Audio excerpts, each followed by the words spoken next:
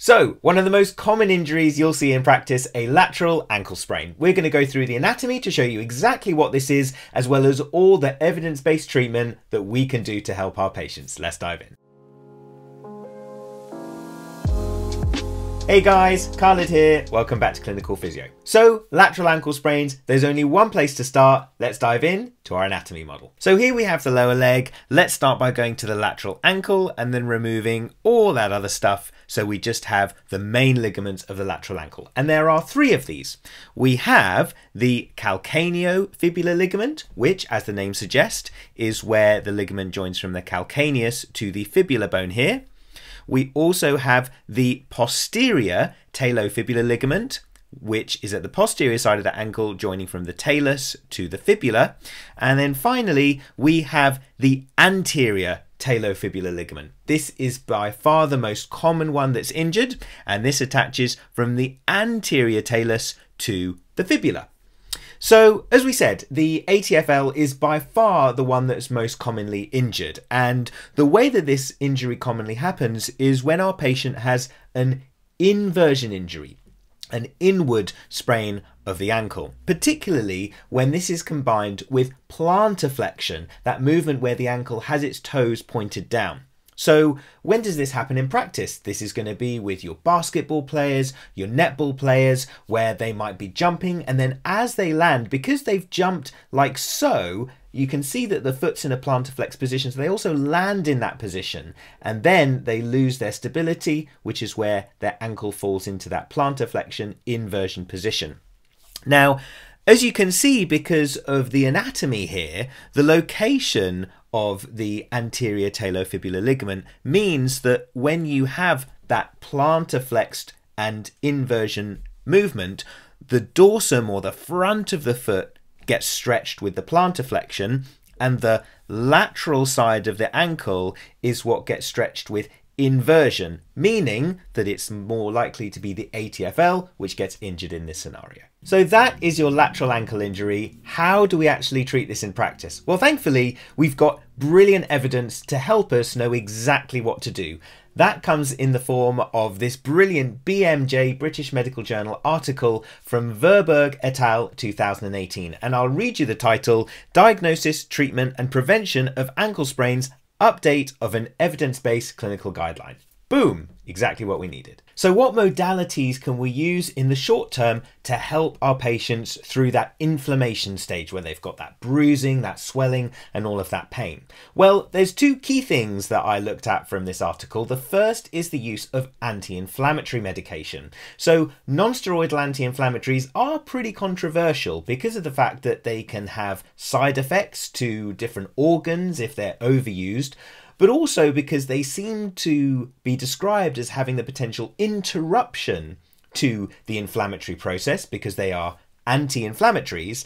And does that have an effect on healing? Well, thankfully, this article from Verberg et al. Highlights that the short-term use of non-steroidal anti-inflammatories is helpful in the management of these patients within the first 14 days without having too many side effects. So that's certainly something that we use in practice.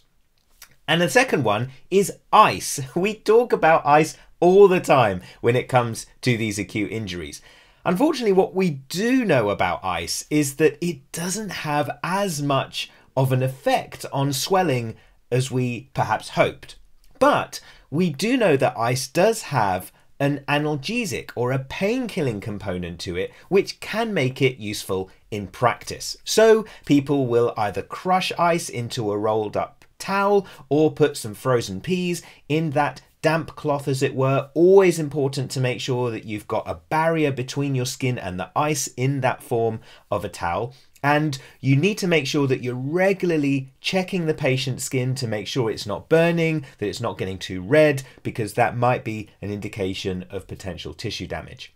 And so when it comes to ice, a lot of the guidelines these days report that you shouldn't be using it for more than, let's say, 10 minutes, because you then put your patient at risk of those tissue damaging effects. So short-term use, always use a barrier like a cloth or a wet towel, and make sure that you're checking the skin to look for injury whilst using it. So what about support? Should we be putting our patient's ankle in an orthopedic boot or immobilizing it? Well, actually, the evidence points away from this idea. If I may read you some of the stuff from Verberg's evidence, a minimum of 4 weeks in a lower leg cast following an acute lateral ankle sprain results in less optimal outcomes compared with functional support and exercise strategies for a duration of 4 to 6 weeks.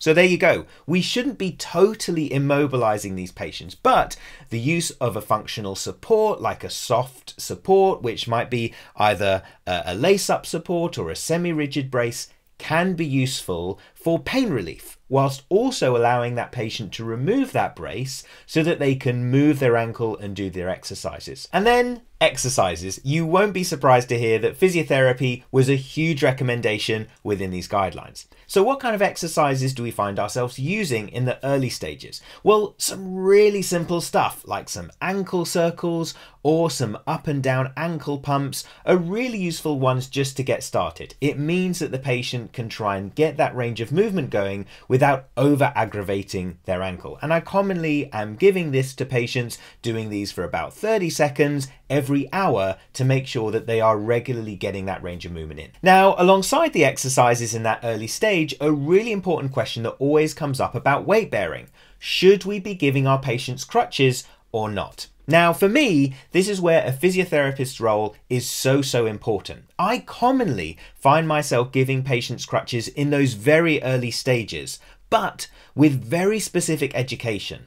We want the patient to know that they should be weight bearing at this time, and therefore the crutches are to help them put weight through their leg, not so that they can just swing their leg in the air as they walk through as fast as possible.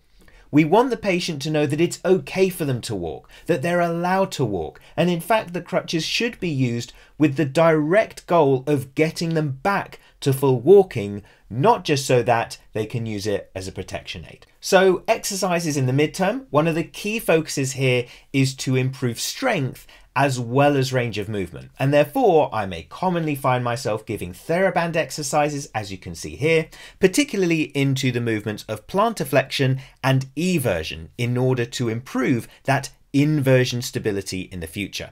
And we want to be building up the repetitions here, even up to 30 reps in a set, so that the patient builds that endurance strength so that they can maintain stability throughout a whole match or an event like so. And then naturally, a major component is going to be single leg activity to help with that proprioception. So things like single leg stands with some reaching, some single leg squats perhaps, and that can be gradually progressed, or even some lunges will all add an element of proprioception to them. And then naturally, in the end stages when things are going really well, we want to be practicing things like jumping and landing and changing direction to ensure that the patient's ankles can absolutely cope with the same movements that injured their ankle in the first place.